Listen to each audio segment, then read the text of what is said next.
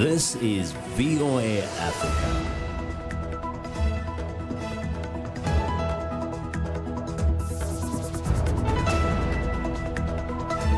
Good evening, I'm Esther Gitu-Ewart. This is Africa 54. On this special edition of Africa 54, exploring the African origins and history of America's slave trade.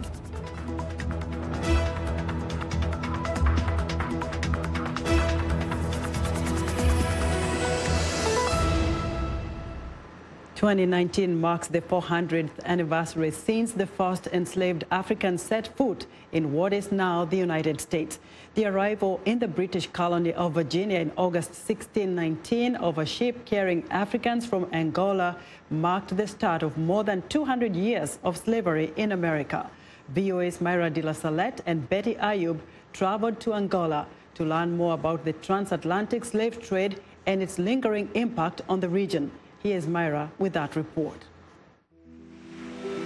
In 1619, a European ship landed in colonial Virginia with an unexpected cargo. At least 20 enslaved Africans, the first in America. These captives, from what is now the country of Angola, had survived a treacherous Atlantic crossing, only to face more suffering, a fate shared by hundreds of thousands of other enslaved Africans in what became the United States. Records of the sale and shipment of Africans appear in many ledgers, telling a horror story of upheaval and exploitation. At Angola's National Museum of Slavery in Luanda, director Vladimir Fortuna says the slave trade's legacy still haunts the country. For almost 4 centuries, this country, this region that we know today as Angola, was heavily involved in these activities, and this country was harmed in every single aspect.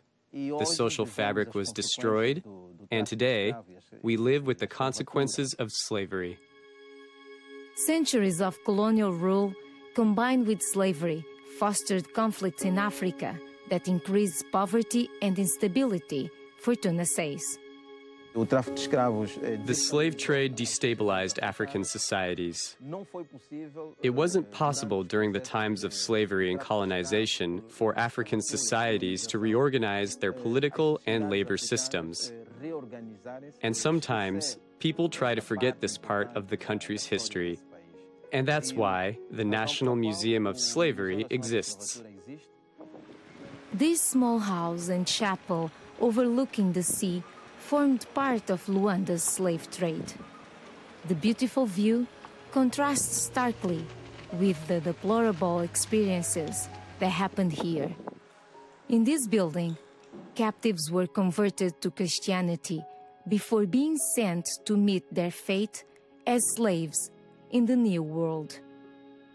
Through baptism, the Catholic Church stripped the captives of their African identity. Those who were detained in Angola were given Portuguese Christian names. They were baptized in big groups and were renamed if and when they reached a distant shore. These people were baptized en masse. Paulino Coteca is a priest in the coastal city of Benguela, south of Luanda. In the past, the church and the state worked together, and the evangelization here in Angola served both the church and colonization, though that mix could be confusing. Father Coteca says these conversions were both good and bad. On one hand, it helped new converts embrace the gospel. On the other hand, it destroyed their identity and their culture. Many of them suffered because of this evangelization. That's why the church apologized later for these mistakes. In 1985, Pope John Paul II asked Africans to forgive white Christians for their involvement in the slave trade. The Kwanza River, which empties into the Atlantic just south of Luanda, was an important trade route, and people who lived near its banks got swept up in the slave trade. It was by the river where most of the slaves were captured. They were kidnapped, and it was done by the Africans as middlemen. Hearst says slavery drained the region of precious human capital. The workforce, the intelligentsia, the skilled people were taken from here. And today, we need this skilled workforce so that Africa can move forward to a better situation. Portugal officially banned slave trafficking in 1836. But Angola is still trying to recover from its legacy. Now, some 6 million enslaved Africans came from Angola. Most of them were sent to Portugal's colonies, although some ended up in North America. We learn more about the fierce resistance to the slave trade in this report from VOA's Mayra de Lasalette. For centuries, beginning in the late 1400s, slave traders in what is now Angola took part in transatlantic human trafficking. Historians say the Portuguese took much of the historical records when they left Angola after its independence in 1975. At the National Archive in Luanda, Januário Silva displayed manuscripts left behind that are at least 300 years old. The name of the slave, gender, place of birth or origin, age, identifying marks, occupation. And at the end are notes where we can see the date of capture or other relevant information. The ledgers also contain letters and other correspondence. This one tells us about a situation involving slaves who have run away with the help or participation of some traditional authorities. While some tribal chiefs profited from supplying captives to the European slavers, other leaders tried to protect their people. One was Njingamband, queen of the Ndongo and Matamba kingdoms in the 17th century. A warrior and diplomat, she fended off the Portuguese and Dutch throughout her 40-year reign. She was the greatest protector of Angolan sovereignty, and it was 40 years of fighting for a woman in the 17th century, and she didn't get killed. She would hide in these floating islands of the Kwanza River, so they could never tell where she was. She always resisted, and she always won. But ultimately, the Portuguese slave traders prevailed. They already had taken control of parts of the region since 1482. In 1617, they founded the port city of Benguela. There, this building, which is now Angola's National Archaeology Museum, was once a way station for thousands of human captives, says historian and archaeologist Paula Russa. This was a warehouse. They waited here for the slave ships coming from Europe and the Americas to take them away. The history is painful. Like many others in Benguela, Russa is descendant from slaves. My mom is dead. I was raised in an orphanage. But my great-aunts told me, look, your great-grandmother was sent to Recife in Brazil. Of the nearly 11 million enslaved people shipped from Africa to the Americas, almost 6 million came from what is now Angola. Fewer than 400,000 were sent to the 13 American colonies before 1776. Historians say a tiny fraction came from Benguela. We had many American tourists on the cruise ships that used to dock here, and they wanted to come to this specific place because they said their ancestors left from here. Centuries of colonization and slavery scarred Angola, as did recent decades of civil war. Today, The country has the third largest economy in sub-Saharan Africa, but at least a third of its 30 million people live in poverty. Hearst says Angola's female vendors, known as zungueira, are Angola's everyday Queen Jingas. She's a resistor. You see the zungueira in action every day. She leaves the house, buys goods from farm women, and sells those goods on the street. She goes back home and pays her kids' tuition, pays the rent, pays for food. Like Njinga, the zungueira are standing strong for Angola. In Angola, young people are learning about the history of the slave trade in the classroom. Once again, here's VOA's Mayra de Lasalette.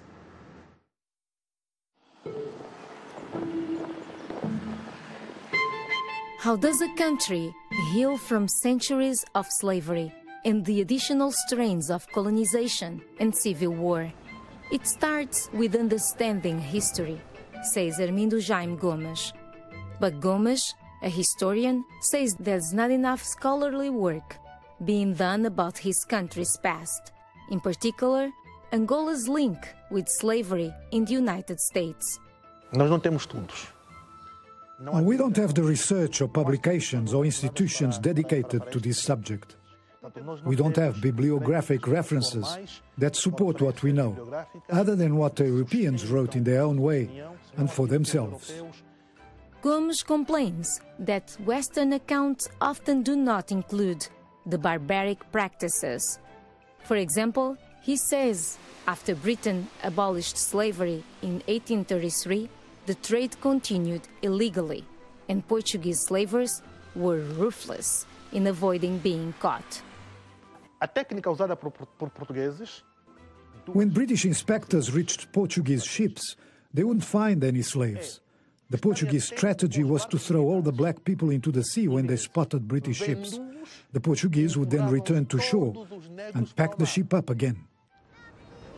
On top of that, Angola's curriculum at every grade level has only one chapter on the slave trade, even when we get to the university.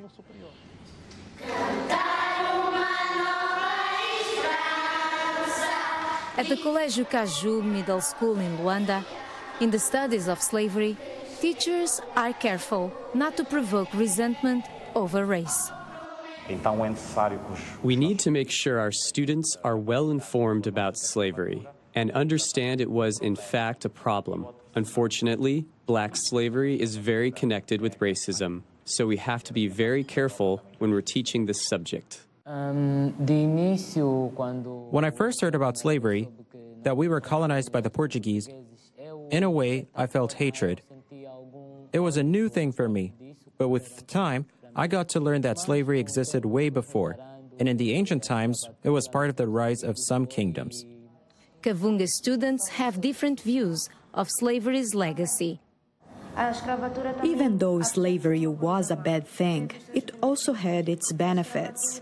Slavery helped many countries in Europe, and Africa also got exposed to other cultures. I'd like to tell young Americans, do not hold onto resentment. Now we have to be more correct, have better ideas than our ancestors, and prevent slavery from happening again.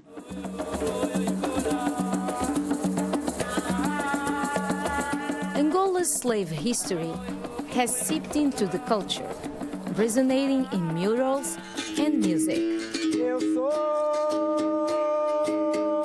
Capoeira is a martial arts form developed by slaves.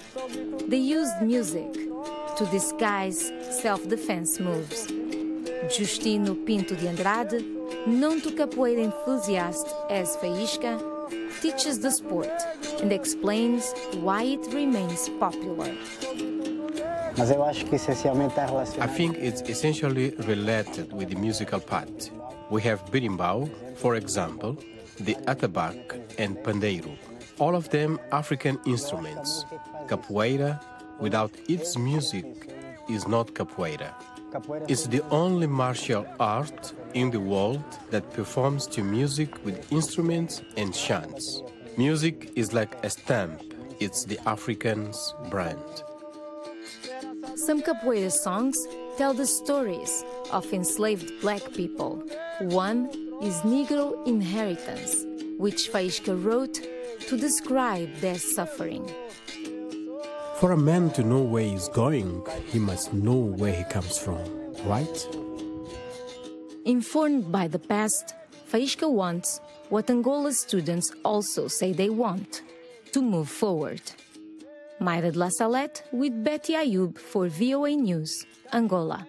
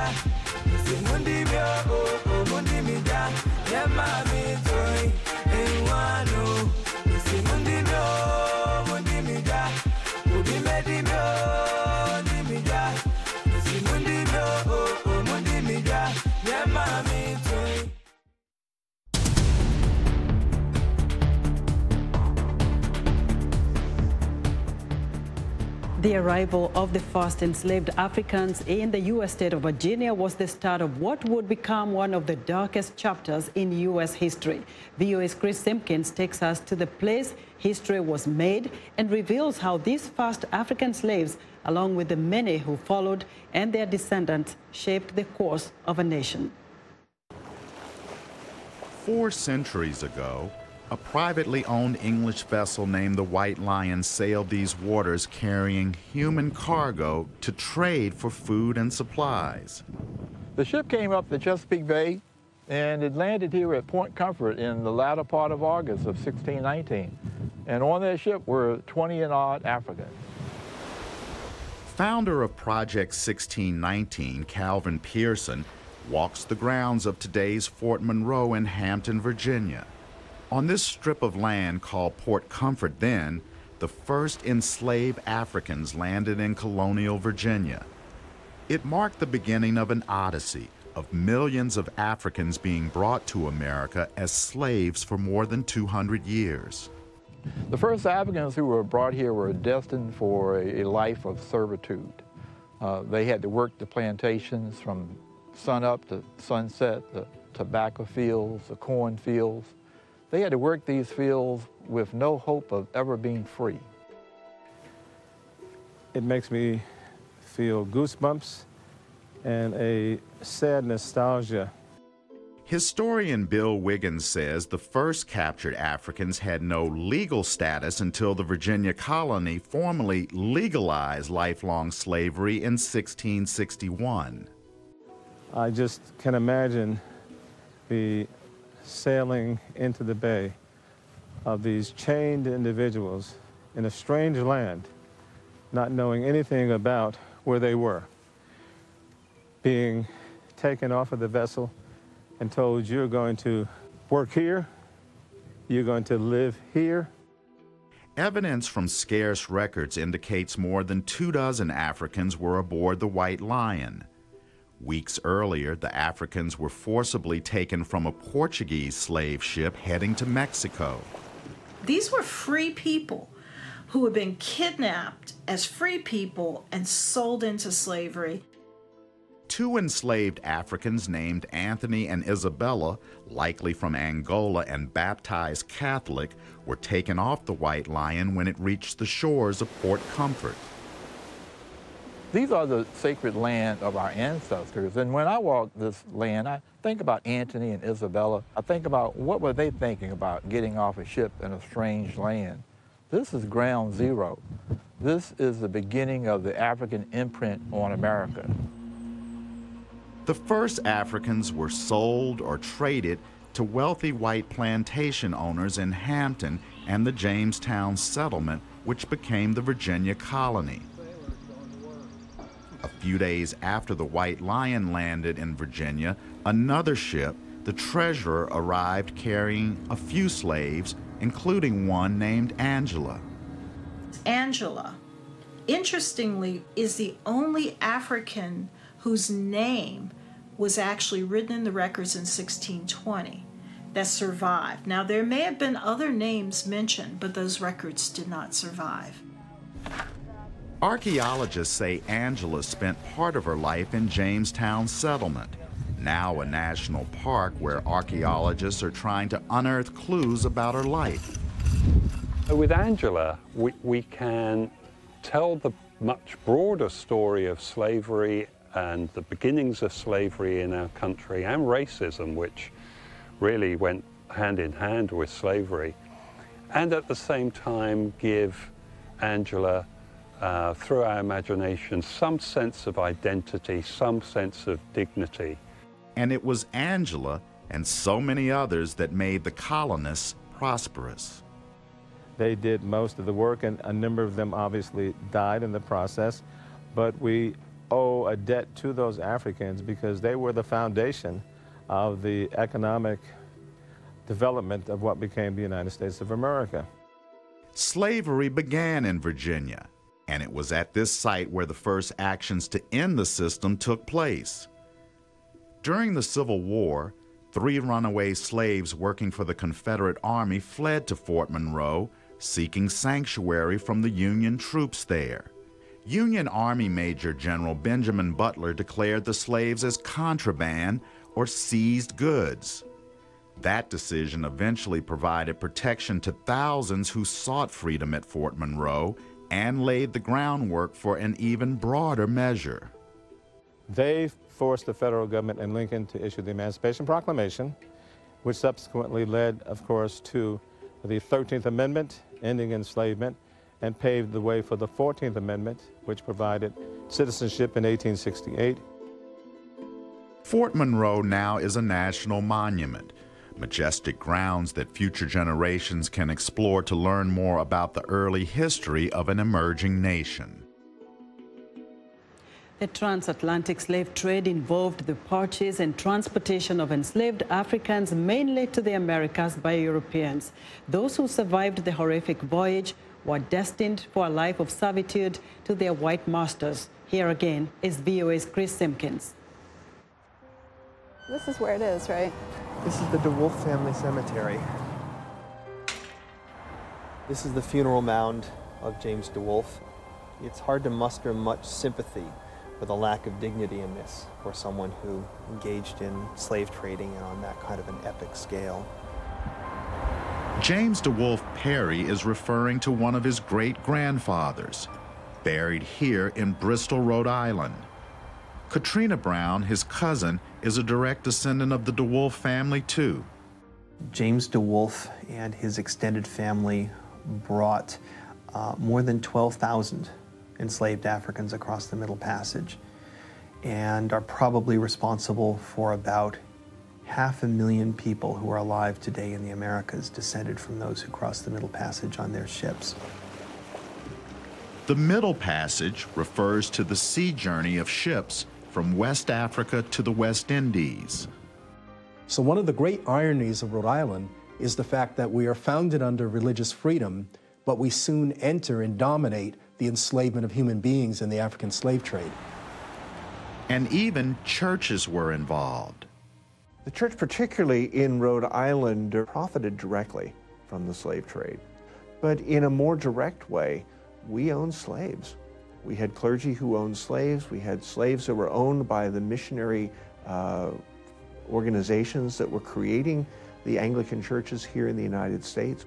And what's exciting about this list is that it's something... Newport historian Keith Stokes says Rhode Island merchants paid for ships to bring more than 100,000 slaves to the New World. Between 1705 and 1805, there are at least 900 documented slave ships that begin in Rhode Island and eventually end from West Africa through the West Indies and back to Rhode Island. It was called the Triangle Trade. They had rum distilleries in Bristol, They would take rum primarily, as well as other commodities, to the coast of West Africa to trade for men, women, and children, who were then brought back to be sold at auction, either in the Caribbean, and primarily that was in Cuba, or in the American South, in ports like Charleston, South Carolina. The slave trade became a backbone of the American economy. All of this was tremendously important in building the economy of the North and what became the United States.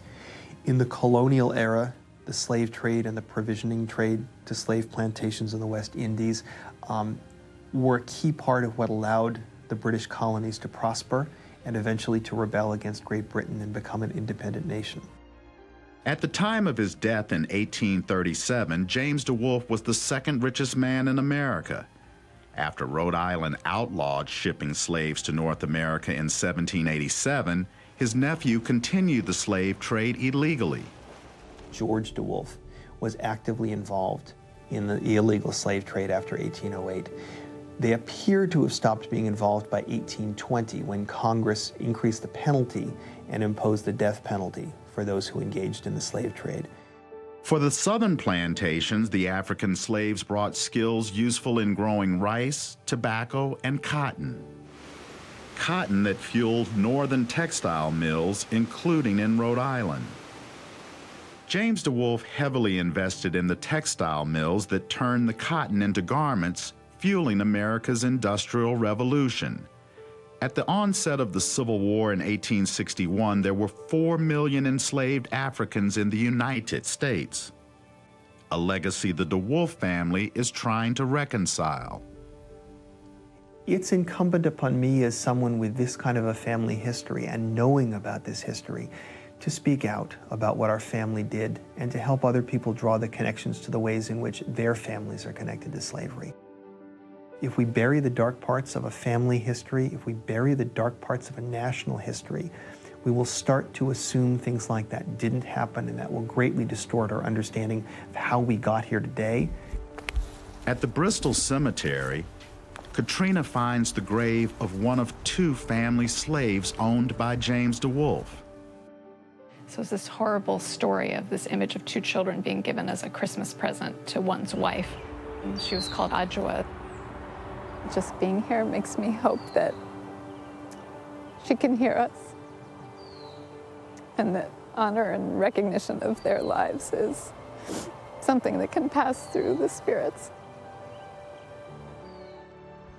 Chris Simkins, VOA News, Bristol, Rhode Island. And that's our show for today. Be sure to watch Africa 54 on our website at voaafrica.com. From all of us here in Washington, have a good evening.